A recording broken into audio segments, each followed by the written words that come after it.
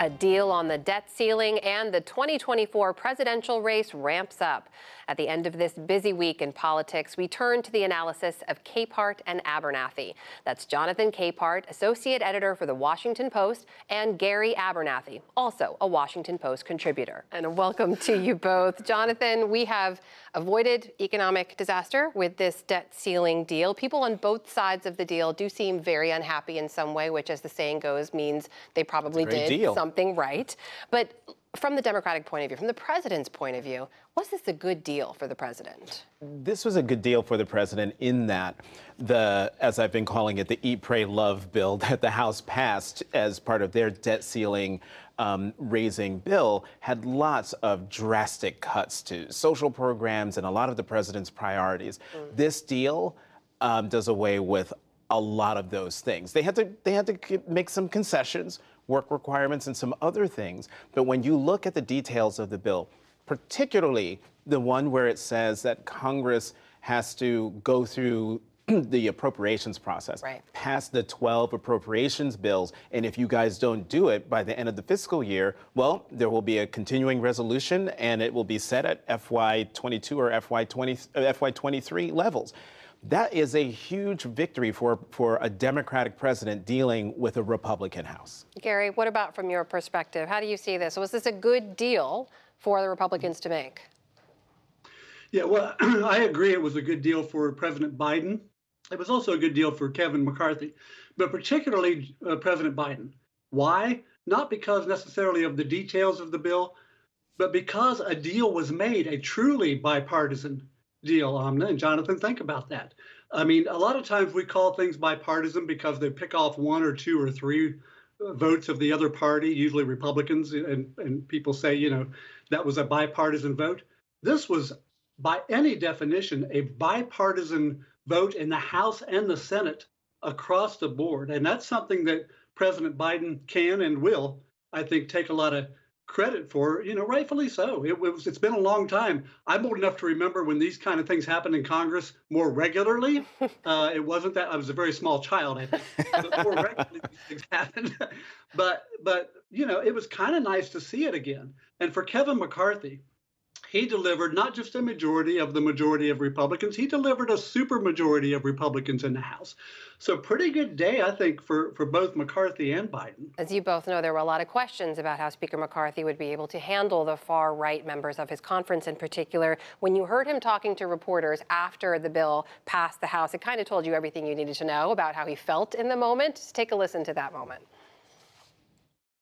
This is fabulous. This is one of the best nights I've ever been here. I thought it would be hard. I thought it'd be almost impossible just to get to 218. Now I found there's a whole new day here.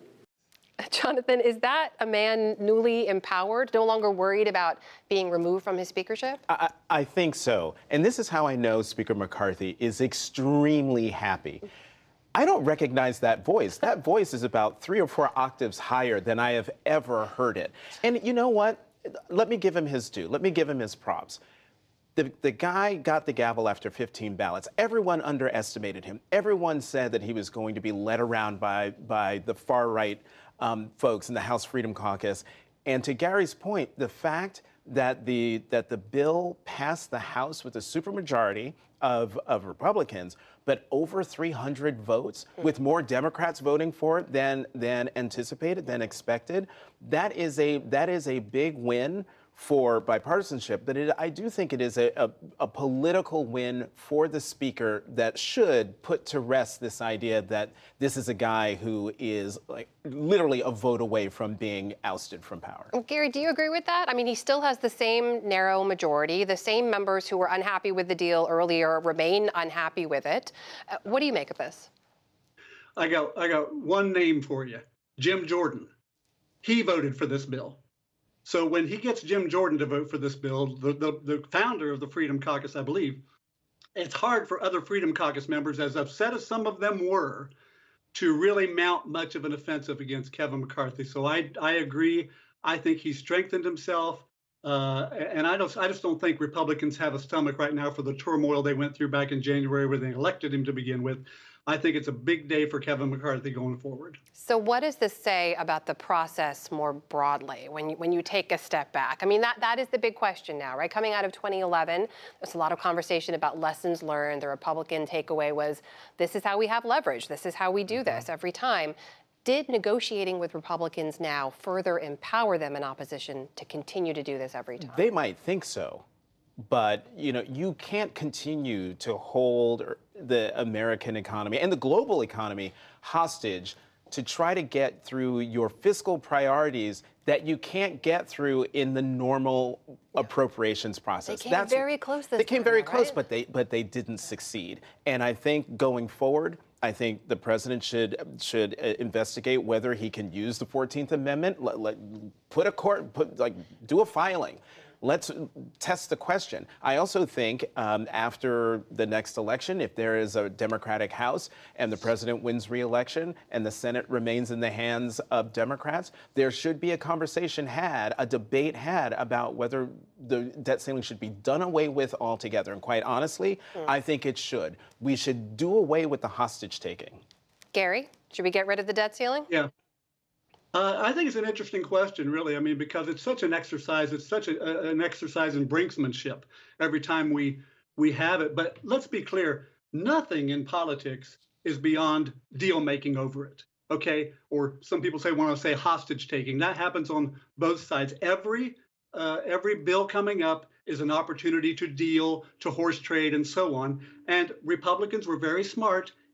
I'm going to say McCarthy was very smart in knowing how far to go. You could push it too far. And listen, if this had fallen apart, who would have gotten blamed for this not happening? As always, it would have been the Republicans blamed for this falling apart and for the debt ceiling not being lifted, and for all these things that would have happened as a result of that. But listen, every opportunity, everything in politics is an opportunity to make a deal. And this was good. It's just Republicans knew how far they could go. And Joe Biden, a deal maker from the Senate, was never adverse from the beginning from saying, you know what, we are going to have to make a deal. He had members of his party saying, don't deal with them at all. Just do a clean bill and stick to that. And he said, nah, he likes the art of making deals. That's okay.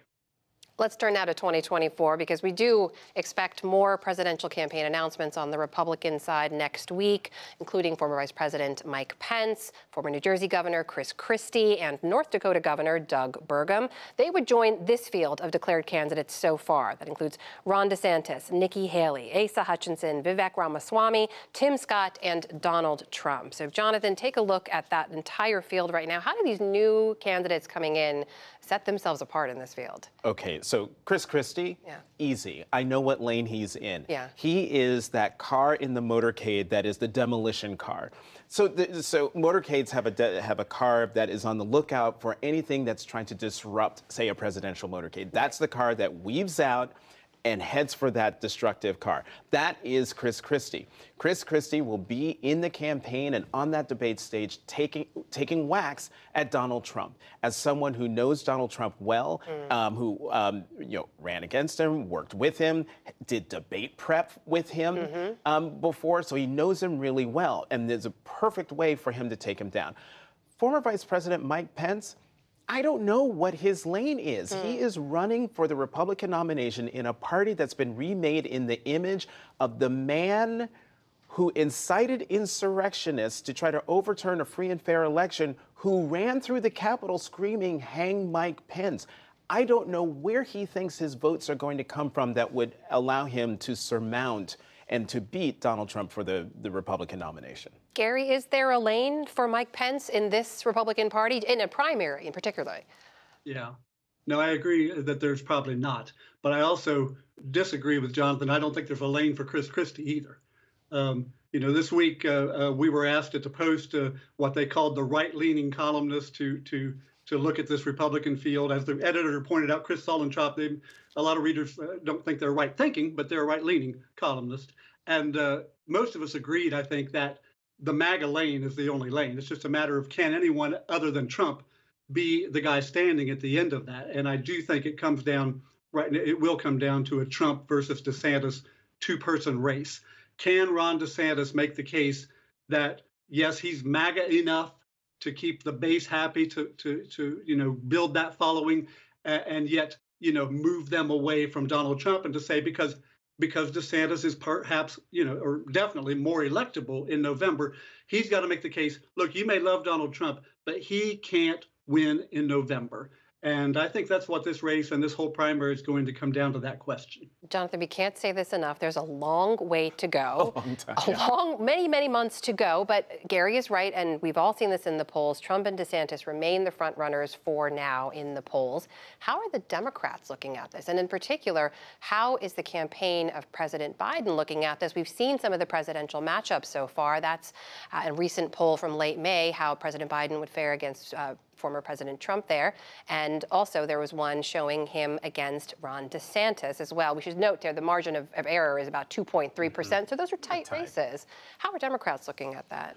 Well, look, I think Democrats are still champing at the bit to run against Donald Trump again. I think the president is clear-eyed and focused that no matter who his Republican challenger is going to be, probably former President Donald Trump, the mission is to remind people about who we are as Americans and what we stand for as Americans, no matter we're Republican or Democrat, but we stand for the rule of law.